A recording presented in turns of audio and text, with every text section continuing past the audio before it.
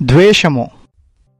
We want to consider today something more about the most dangerous thing in our lives that's destroying us.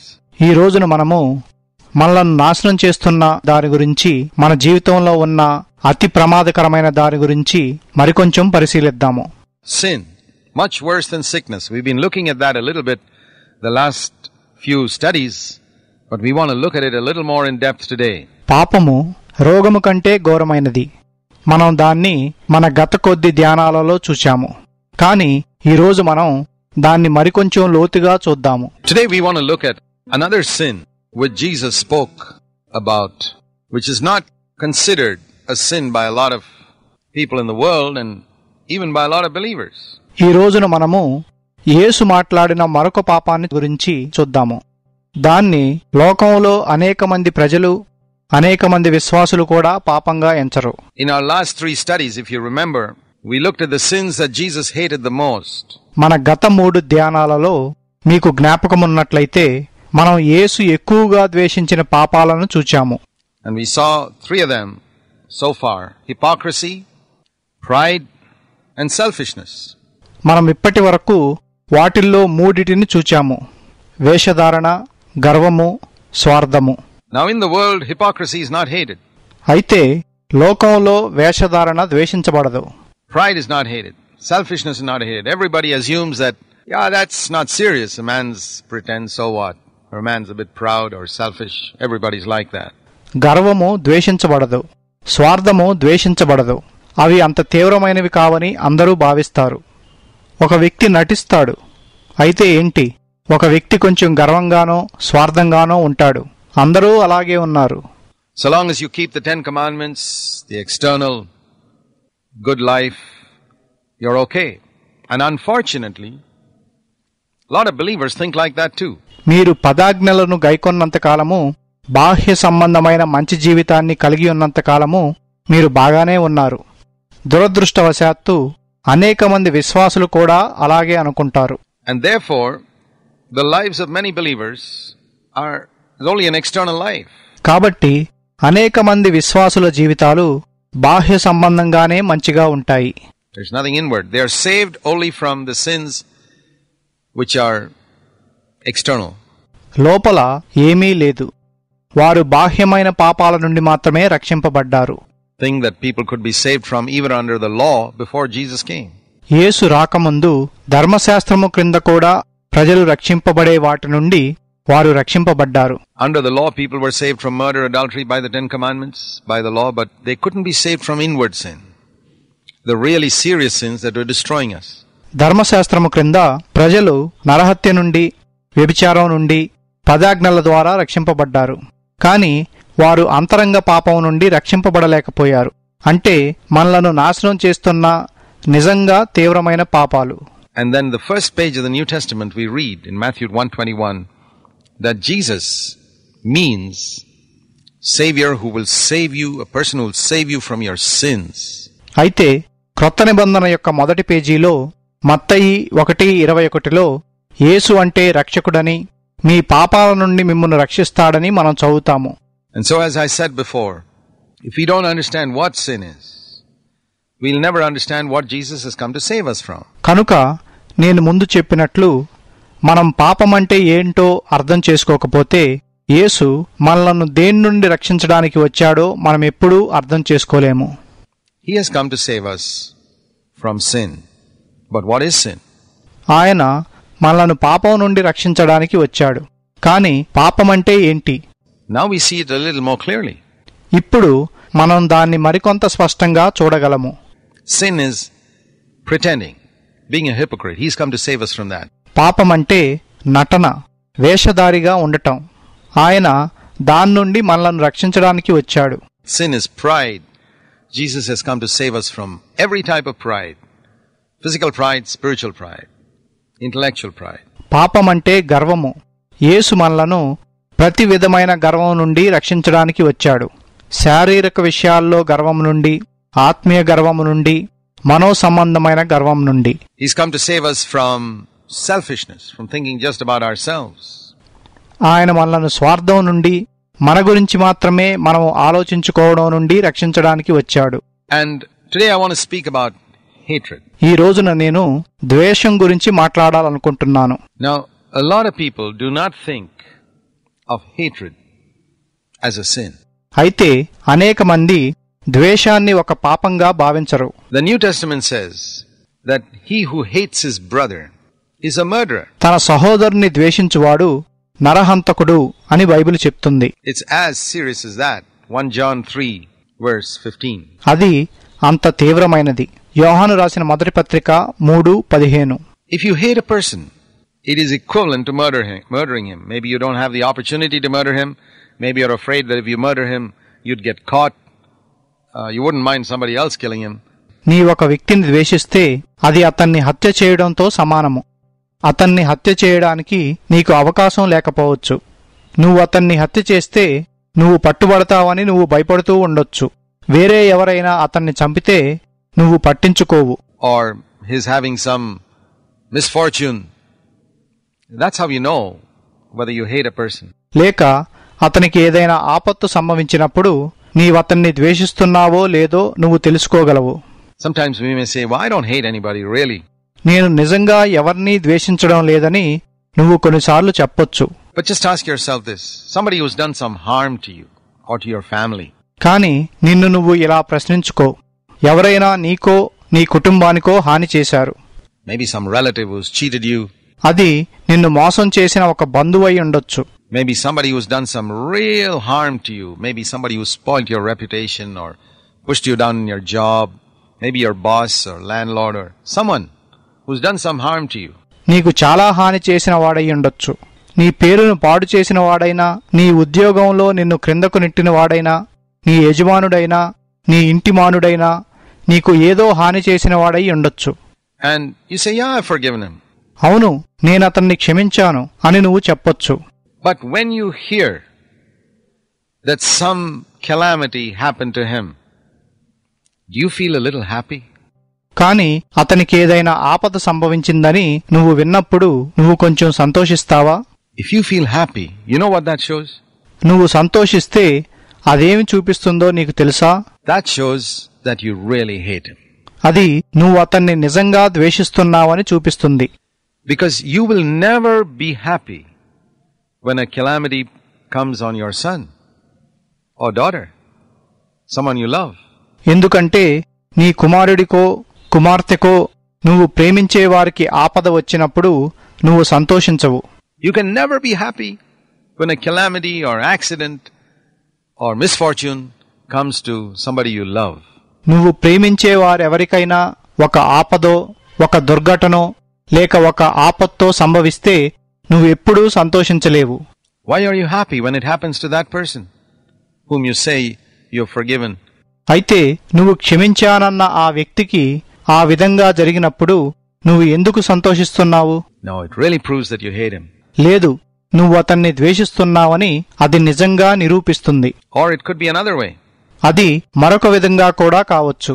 When you hear that something good happened to that man, that he got blessed in some way, he got a promotion or something wonderful happened to him, and you feel a bit unhappy. ఆ వ్యక్తికి ఏదో మంచి జరిగిందని, ఏదొక విధంగా అతడు దీవించబడ్డాడని, అతనికి పదోన్నతి వచ్చిందని, లేక ఇంకేదైనా అద్భుతమైన విషయం జరిగిందని నువ్వు విన్నప్పుడు నువ్వు కొంచెం బాధపడతావు. What does that show? అదేమి చూపిస్తుంది? That also shows that you really hate that person. నువ్వు ఆ వ్యక్తిని నిజంగా ద్వేషిస్తున్నావని అది చూపిస్తుంది. Would you be unhappy if something good happened to your son or daughter? నీ కుమారుడికో లేక నీ కుమార్తెకో ఏదైనా మంచి జరిగితే నువ్వు బాధపడతావా? If your son came first in the class, would you be unhappy? నీ కుమారుడు క్లాసులో మొదటి స్థానాన్ని పొందితే నువ్వు బాధపడతావా? You'd be unhappy if somebody else's son came first in the class. వేరొకరి కుమారుడికి క్లాసులో మొదటి స్థానం వస్తే నువ్వు బాధపడతావు.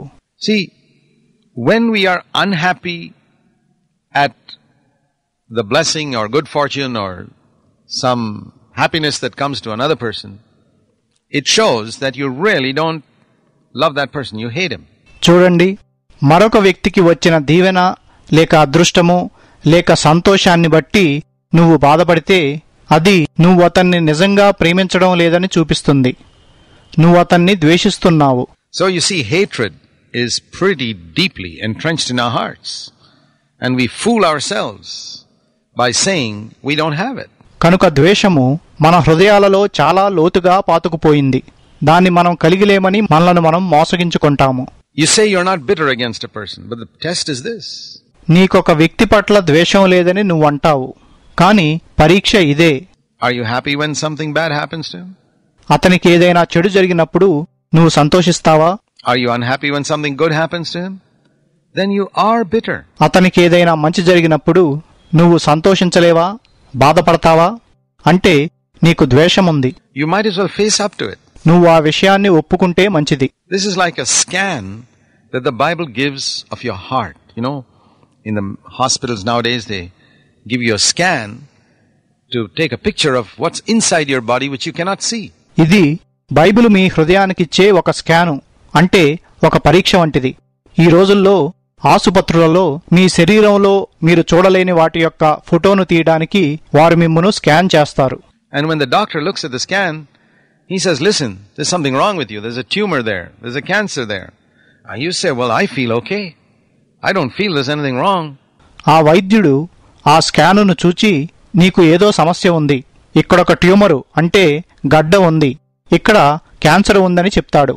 నువ్వు నాకు బాగానే ఉంది, ఎక్కడా సమస్య ఉన్నట్లు నాకు అనిపించడం లేదు అని చెప్తావు. Well, maybe you don't feel it, but here's a scan. There is a tumor. And you better remove it, whether you feel good or not. Otherwise it'll kill you. నీకు అనిపించకపోవచ్చు, కానీ ఇక్కడొక స్కాను ఉంది, ఇక్కడ ఒక గడ్డ ఉంది. నీకు బాగున్నట్టు ఉన్నా లేకపోయినా నువ్వు దాన్ని తొలగించుకుంటే మంచిది, లేకపోతే అది నిన్ను చంపేస్తుంది. And I want to say to you, this is a scan of your heart's condition. ఇది మీ హృదయ స్థితి యొక్క స్కాను అని నేను మీతో చెప్పాలనుకుంటున్నాను. When you are happy with somebody else's misfortune, the scan says you got a tumor. ఎవరికైనా ఆపద సంభవించినప్పుడు నువ్వు సంతోషిస్తే నీకు ట్యూమర్ ఉందని ఈ స్కాను చెప్తుంది. You better remove it. It's a tumor called bitterness, an unforgiving attitude. All these things are children of hatred. నువ్వు దాన్ని తొలగించుకుంటే మంచిది. ఇది ఆయాసము అనే ట్యూమరు, క్షమించలేని వైఖరి, ఇవన్నీ ద్వేషము యొక్క పిల్లలు. Hatred's got many children. Bitterness, jealousy, anger. These are all children that come out of the mother called hatred. And an unforgiving attitude. ద్వేషానికి అనేక మంది పిల్లలున్నారు. ఆయాసము, అసూయ, కోపము, క్షమించలేని వైఖరి, ఇవన్నీ ద్వేషమనే తల్లి నుండి వచ్చిన పిల్లలు. And the manifestation is, as I said, that you're happy when something bad happens to somebody else, or you're unhappy when something good happens to somebody else. అదెలా ప్రత్యక్షమవుతుందంటే, నేను చెప్పినట్టు వేరొకరికి ఏదైనా చెడు జరిగినప్పుడు మీరు సంతోషిస్తే, వేరొకరికి ఏదైనా మంచి జరిగినప్పుడు మీరు బాధపడితే అది ప్రత్యక్షమవుతుంది. And we must be sensitive. Jesus has come to save us from that. మనం సున్నితంగా ఉండాలి. యేసు దాని నుండి మనలను రక్షించడానికి వచ్చాడు. You see, God is love. The Bible says that again and again. చూడండి, దేవుడు ప్రేమ స్వరూపి. బైబిలు దాన్ని మరలా మరలా చెప్తుంది. If God is love, tell me the answer to this question. What is Satan? దేవుడు ప్రేమ స్వరూపి అయితే ఈ ప్రశ్నకు సమాధానం చెప్పండి. సాతాను ఏంటి? Even a child can answer that one. What's the opposite of love? Hatred. ఒక బాలుడు కూడా దానికి సమాధానం ఇవ్వగలడు. ప్రేమకు వ్యతిరేకమైనదేంటి? ద్వేషము. If God is full of love, what is Satan full of? Hatred. దేవుడు ప్రేమతో నిండి ఉంటే సాతాను దేనితో నిండి ఉన్నాడు? ద్వేషంతో. So, when you got hatred in your heart, and how do you know you have it? Well, these children are being born through you. Bitterness, jealousy, an unforgiving attitude. What does it prove? కనుక మీ హృదయములో మీరు ద్వేషాన్ని కలిగి ఉంటే అది ఉందని మీరెలా తెలుసుకుంటారు? ఈ పిల్లలు మీకు పుడుతున్నాయి. ఆయాసము, అసూయ, క్షమించలేని వైఖరి, ఇదేమి నిరూపిస్తుంది? It proves that you are in fellowship with Satan, whether you know it or not. మీకు తెలిసినా తెలియకపోయినా మీరు సాతానుతో సహవాసం చేస్తున్నారని నిరూపిస్తుంది. And these things are so deeply entrenched in us that it's impossible for us to be saved from it unless Jesus saves us. Do you know that salvation from hatred is impossible? ఇవన్నీయు మనలో ఎంత లోతుగా పాతుకుపోయాయంటే యేసు మనలను రక్షించకపోతే మనం వాటి నుండి రక్షింపబడటం అసాధ్యము.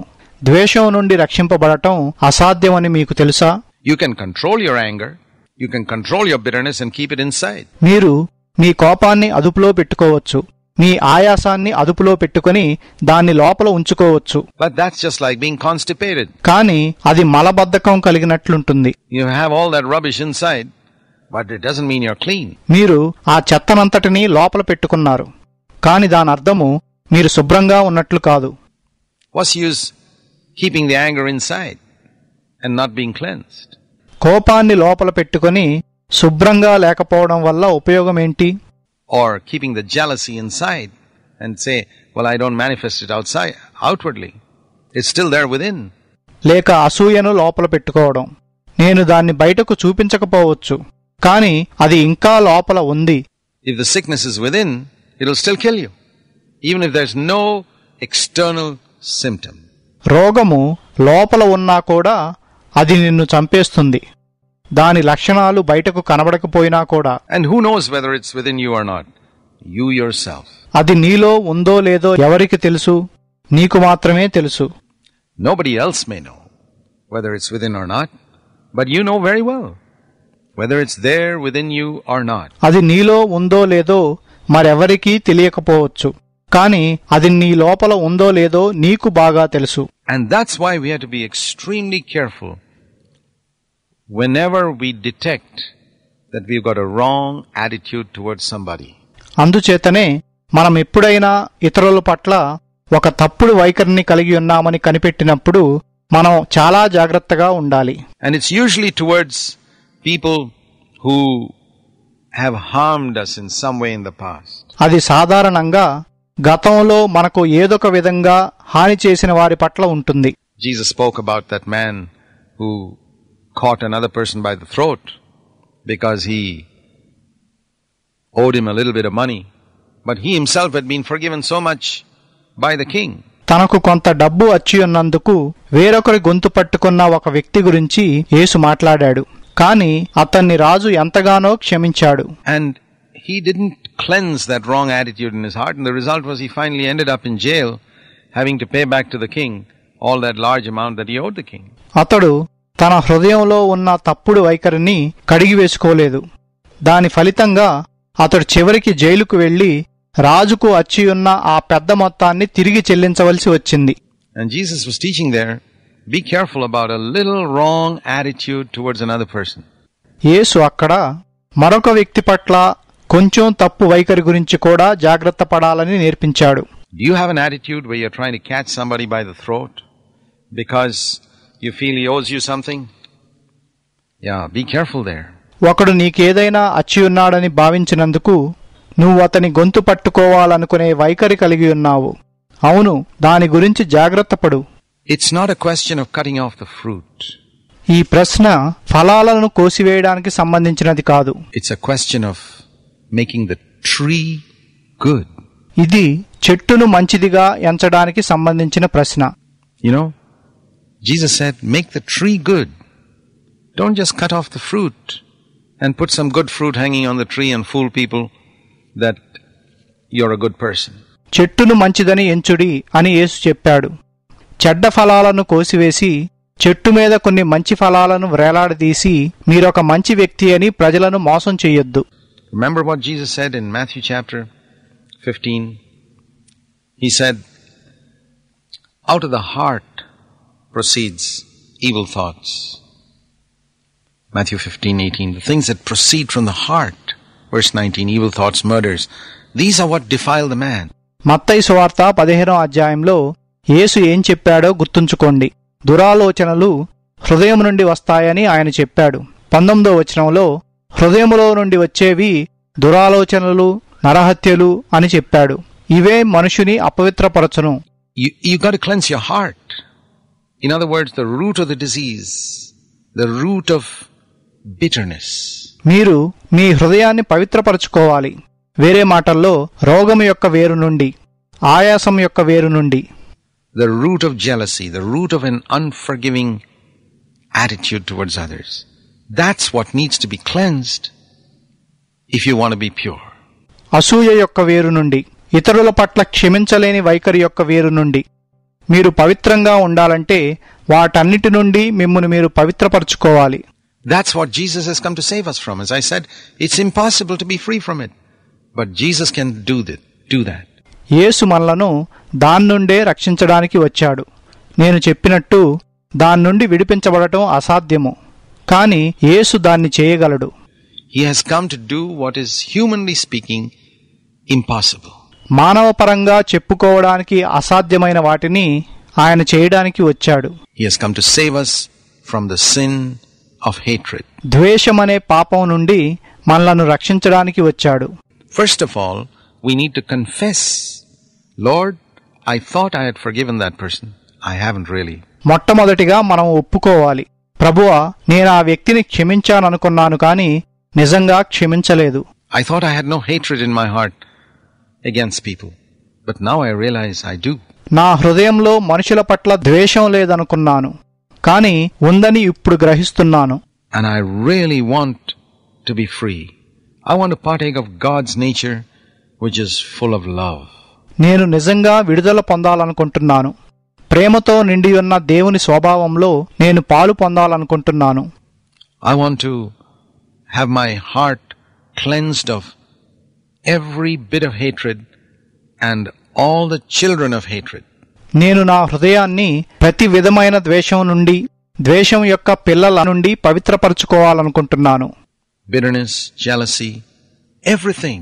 ఆయాసం, అసూయ, ప్రతి దాని నుండి. And I want to have God's nature within, one of love, overflowing in goodness, desiring good, desiring the very best for other people. నాలో దేవుని స్వభావాన్ని, ప్రేమతో కూడినది, మంచితనంతో పొర్లి పారుచున్నది, మంచిని ఆశించేది, ఇతరుల కొరకు శ్రేష్టమైన వాటిని ఆశించే స్వభావాన్ని కలిగి ఉండాలనుకుంటున్నాను. There is a verse in the Sermon on the Mount. Jesus said, "Blessed are those who hunger and thirst for righteousness, for they will be filled. They will be satisfied." కొండ మీద ప్రసంగంలో యేసు ఒక వచనంలో ఇలా చెప్పాడు, నీతి కొరకు ఆకలి దప్పులు గలవారు ధన్యులు, వారు నింపబడతారు, అంటే వారు తృప్తిపరచబడతారు. If you have a tremendous longing in your heart for the life of God within you, to have love and to be completely free from all hatred, you'll find that God answers your prayer. మీలోకి దేవుని జీవం రావాలని, ప్రేమ కలిగి ద్వేషం అంతటి నుండి విడిపించబడాలని మీ హృదయంలో మీరు ఒక గొప్ప వాంఛను కలిగి ఉంటే దేవుడు మీ ప్రార్థనకు జవాబిస్తాడని మీరు చూస్తారు. It depends on your longing. అది మీ కోరికపై ఆధారపడి ఉంటుంది. It's not enough just to make a weak prayer. Yeah, Lord, I got a bit convicted today by what you said. And yeah, I know it's not so good, my attitude towards that person. That's not enough. ఒక బలహీనమైన ప్రార్థన చేస్తే సరిపోదు. అవును ప్రభువా, నువ్వు చెప్పిన దాన్ని బట్టి ఈ రోజున కొంచెం ఒప్పించబడ్డాను. అవును, ఆ వ్యక్తి పట్ల నా వైఖరి అంత మంచిగా లేదని నాకు తెలుసు అంటే సరిపోదు. You won't be free. You'll be free only if you have a tremendous longing to be free. మీరు విడుదల పొందలేరు. విడుదల పొందాలని గొప్ప వాంఛను కలిగి ఉంటేనే మీరు విడుదల పొందగలరు. Oh God, this is an evil thing. Just think if you discovered you had AIDS or leprosy. How you would long to be free. You would go from one doctor to another, one hospital to another, desperate to be free. When you have that type of desperation to be free from this sin of hatred and all its manifestations, Jesus will set you free. ఓ దేవా, ఇది దుష్టమైనది అని చెప్పాలి. మీకు AIDS వ్యాధో లేక కుష్టు వ్యాధో ఉందని మీరు తెలుసుకున్నారనుకోండి, మీరు స్వస్థత పొందటానికి ఎంతగా కోరుకుంటారు? మీరు ఒక వైద్యుడి యొద్ద నుండి మరొక వైద్యుని యొద్దకు, ఒక ఆసుపత్రి నుండి మరొక ఆసుపత్రికి ఎలాగైనా విడుదల పొందాలని తిరుగుతారు. ద్వేషమనే ఈ పాపం నుండి, దాని లక్షణాలన్నింటి నుండి విడుదల పొందటానికి మీరు అటువంటి తెగింపును, బలమైన కోరికను కలిగి ఉన్నప్పుడు యేసు మిమ్మును విడుదల చేస్తాడు.